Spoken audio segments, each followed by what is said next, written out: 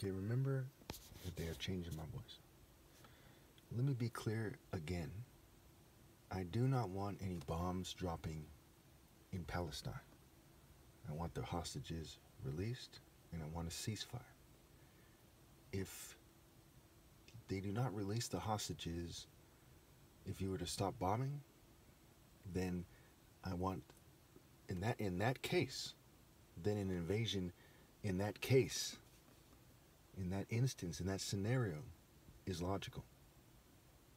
Okay? So I want Hamas to release the hostages unconditionally. I want the UN troops there in Al-Aqsa Mosque. I want them there at the borders, okay, the West Bank and Gaza, at the passings. I want them to help patrol Israel and to operate on both sides of the border and to make sure that people are being treated fairly and they're not plotting an invasion and so on and so forth. I want thousands of UN troops there year-round. Okay, this is what is right. The reason why I want this is because it's right. Do I think that they will do it this way? I do not think that they will do it this way. Okay? I do not believe that. I do not believe that these people are taking orders from me.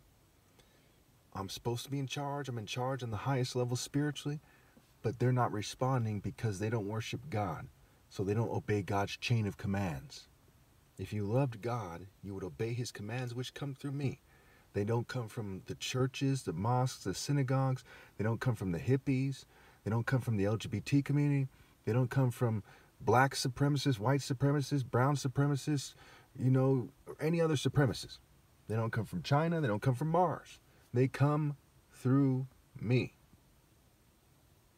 Okay? I've proven 1,000,000 times over that I do not have delusions of grandeur. People who live in the psychological construct have delusions.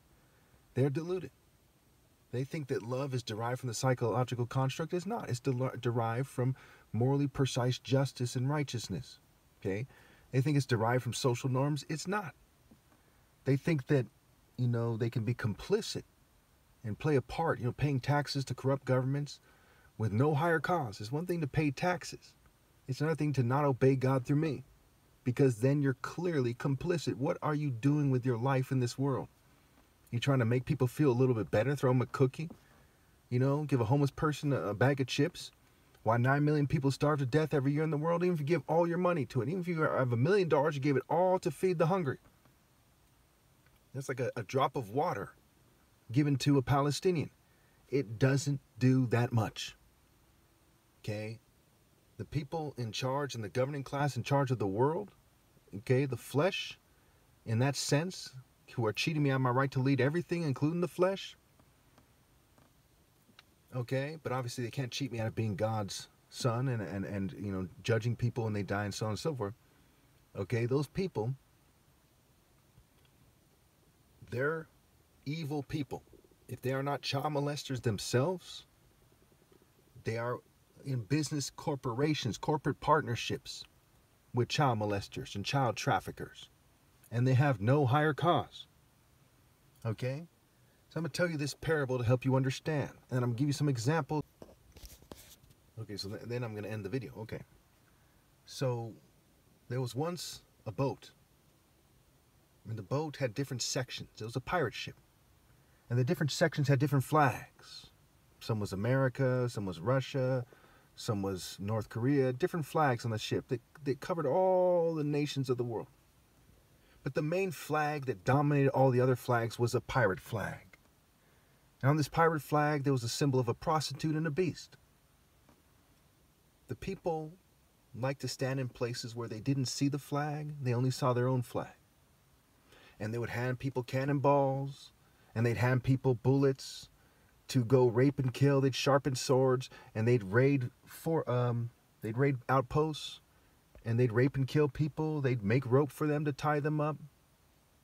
They'd feed the pirates, the main pirates who are attacking these people, when they're all on the pirate ship. They'd have their children. They massage their egos. When people didn't uphold the core pirate culture through the various compartments of the ship, they would harass them, bully them, call them names, make them feel unwelcome, cause them to commit suicide, sometimes kill them, beat and rape them. Not every single person on the ship would take part in the raping, but they'd take part in the greater process, the greater system. Not a single person there had a divine purpose, a real purpose. Almost all of them pretended, using psychology and propaganda and theater arts and interpretations of mere books. They all pretended to have some relationship with God. Most of them pretended to have a relationship with a God or a gods, or that they reincarnated. None of them had a universal, logical, and provable higher cause, such as universal pinpointed moral precision, which is easy to explain.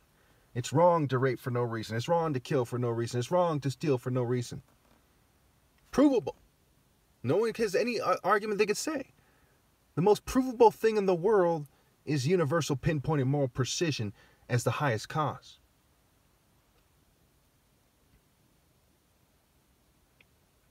One day, the person who is supposed to be in charge of them came with fleets of ships in the skies as far as the eye can see, an infinite amount.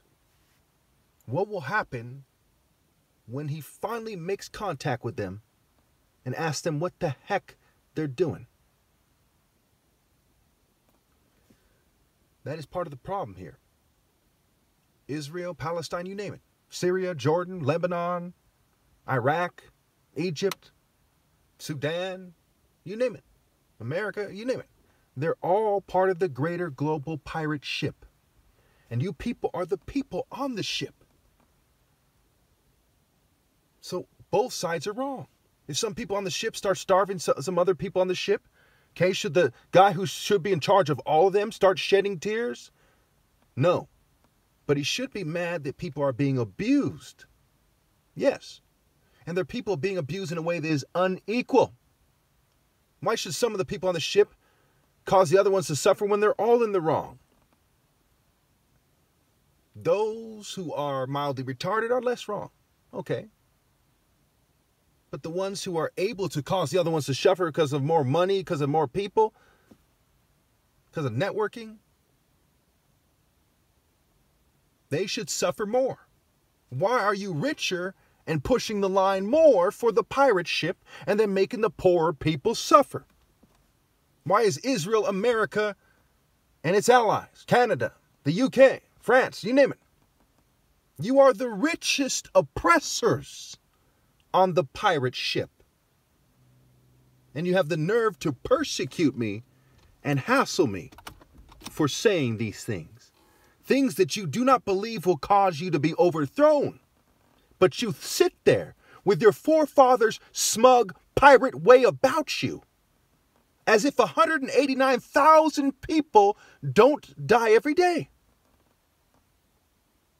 You act like you don't understand the concept of God's Son and righteousness.